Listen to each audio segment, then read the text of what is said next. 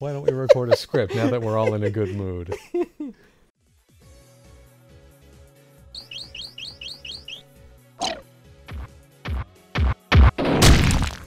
I knew my Wii bowling skills would come in handy one day. Come on, your turn. We only get enough time to bowl 12 games in a row once every 6 years. I'm waiting for this "you gotta strike" animation to finish so we can see the scores. That's not an animation. Someone's just playing Clive N Wrench. I'm not exactly sure how they hooked it to the screen, but here it is. I feel a bit disappointed that I couldn't tell the difference between a game in development for 12 years and 3-decade-old semi-rendered low-quality animations supposedly featuring bowling balls and pins. Truly you are the victim here. Kind of ironic someone's playing the game we're reviewing on a screen in a bowling alley no one knows the exact location of. We may never understand the power of coincidence. So, what is Clive N Wrench? Clive N Wrench is a 3D collectathon and platformer starring Clive, a bipedal rabbit, and Wrench, a backpack-sized monkey. These two roommates, who are attached at the shoulder for much of the game, live with Clive's cousin, Nancy. She is a scientist of some kind and has invented time travel technology, which should allow her to stop any problem before it happens, but it doesn't, and here we are. The story of this adventure is, one day, Nancy's blueprints for a time-traveling fridge are stolen by Dr. Dawkins' henchman, Olga Chestikov. Hold for applause. Alright. Olga can be seen strolling through the halls of a castle that resides within spitting distance of Clive N Wrench and Nancy's home. Olga may be big, but the doors are bigger still. They stroll past an animal selling matches for 5 penises apiece. Olga apparently buys one, lights it, and tosses it at the animal's stock of matches, lighting and ruining them all. Because the robotic arm, rude expression, overall design, accompanying weather, and demonic music weren't enough to tell us this character is evil. The blueprints are presented to Dawkins, who laughs until the scene fades. We then skip to the next morning where Clive and Wrench are asleep. Nancy strolls in, pours herself a bowl of Gyrios, and notices her blueprints are missing. There are also paw prints on the wall, clues to the culprit. She rushes to the window only to be thrown to the floor when a purple flash occurs. Wrench awakens to help Nancy to her feet. Clive awakens soon after to find Nancy explaining why Dr. Dawkins is evil to Wrench. We all know detailed images drawn in under 10 seconds on a sudden chalkboard are the only way to explain why something is bad. Nancy then presents her advanced time-traveling technology, a wrist-mounted travel apparatus. Instead of fixing the entire situation right then and there, she travels to a bunch of timelines and returns with stuff from each timeline's gift shop. Clive and Wrench ask for their own apparati only to be pointed to the fridge. And so, the adventure begins.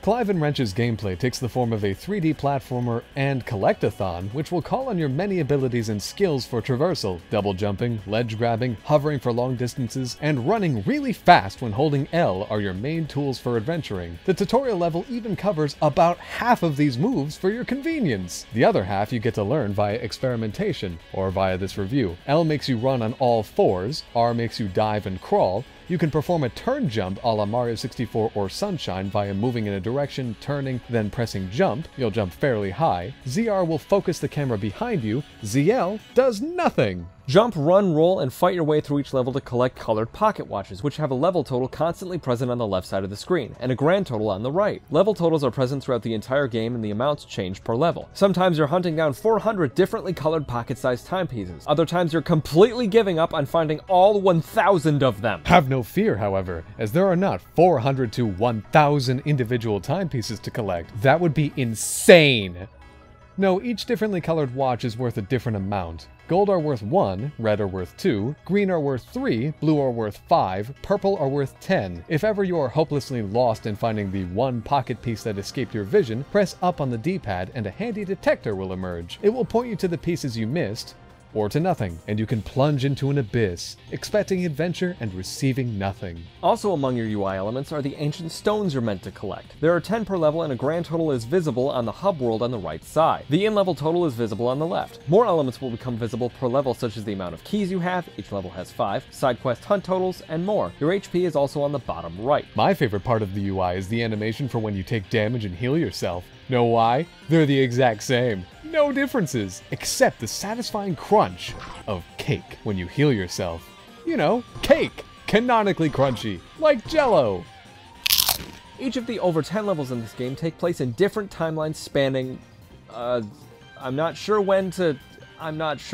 The first level is an enlarged version of the main floor of a studio apartment, perhaps Clive N Wrench and Nancy's, and has framed pictures of them on the wall. And oh, framed blueprints for the time-traveling fridge, too!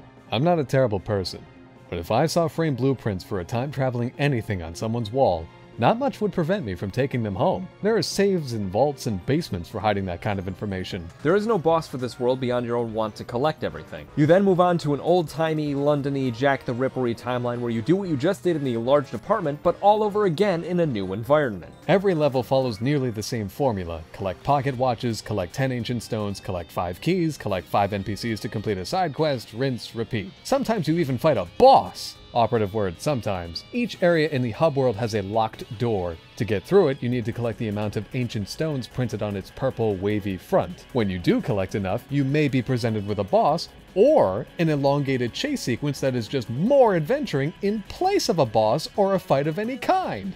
Clive N Wrench is a game with a startling lack of focus. As you play even the tutorial level, this becomes more and more noticeable as several important moves the game requires are not taught. The detector points you into the abyss, swimming feels slow and sloppy, and the camera will cause vital pieces of the environment to pop in and out of existence. These are just the first bits of jank you meet in this game.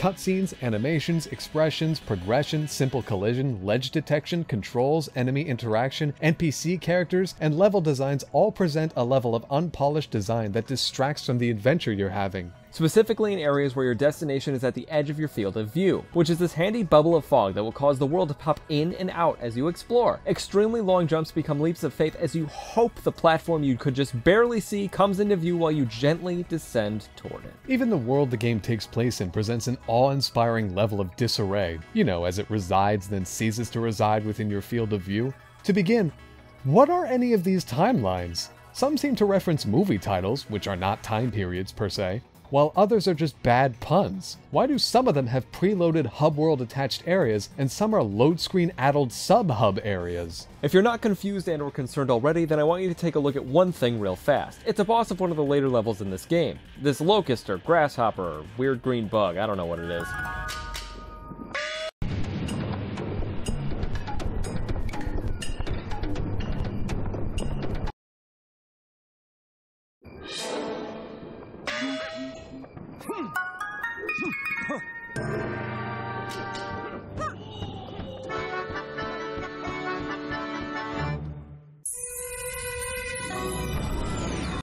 That was not a boss. I refuse to believe you spend more than half the game finding ancient stones for a boss level door to be wasted on all that nothing. I gave up on this game, specifically during this boss fight right here. Running through an environment I don't know only so I don't get to fight another one of the boss characters featured on the really weird and long load screen was enough for me. All of that mixed with the camera glitches, the game eating your inputs like brookie dough Oreos, and the level designed to ruin your ability to move toward the camera was perfectly topped off with the one and only death cutscene in the game. Seriously, why is this here? This is animated so strangely, as is every other cutscene in the game. The energy constantly cuts back and forth from slow, steady, almost dramatic motion with comfortable easing and smooth movement to an Ed, Edd n Eddy style of animation complete with 1,000 mph movement and slapstick action. For example, the Roadrunner tributes, which outstay their welcome. Part of the success of the Wile E. Coyote "uh-oh, there's no ground under me" gag was timing, the camera angles, and the smears of the character. Here, it lasts entirely too long. If I may interject. It's no different than any other conversation we have where you suddenly have an idea and it becomes more important to interrupt me than it does to listen to what I have to say, so go ahead.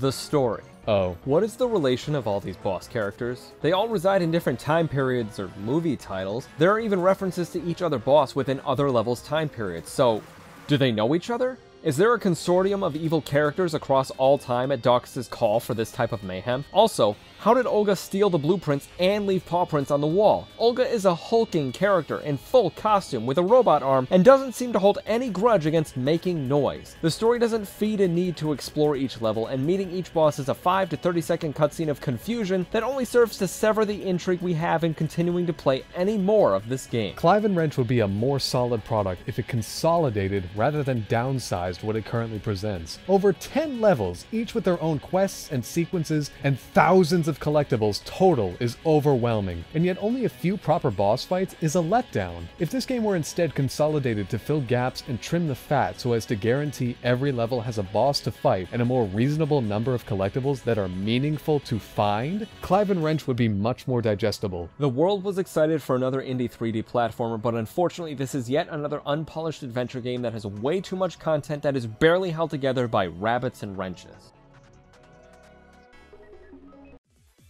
Can whomever is playing this game on our score screen please stop? It's been hours. We're very uninterested in seeing more of this. Thank you. Ah, crap, gutter ball.